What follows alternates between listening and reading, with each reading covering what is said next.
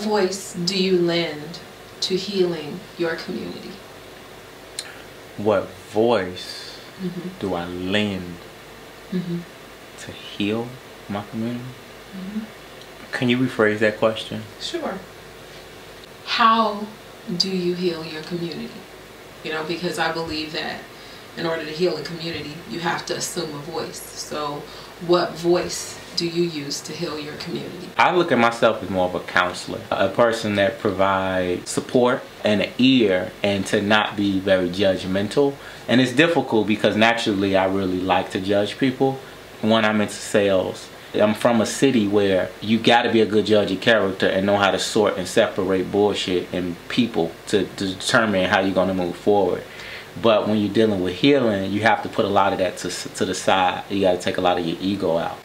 I strive to, one, heal myself by, self-love, but humbling myself to a point where I realize we're all flawed and we all are like in this insane asylum.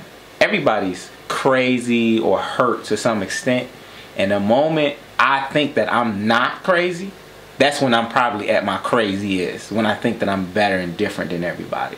So I try to remind myself that, and to be a supporter. And that's what I think leadership is about. I think leadership is really about being a servant. If we look at leaders of the world, the Pope, if we look at the President of the United States, during a crisis, these are people that go around the world and they speak to their communities and they provide comfort. They provide a sense of everything's going to be okay. In addition to, all right, we're going to execute.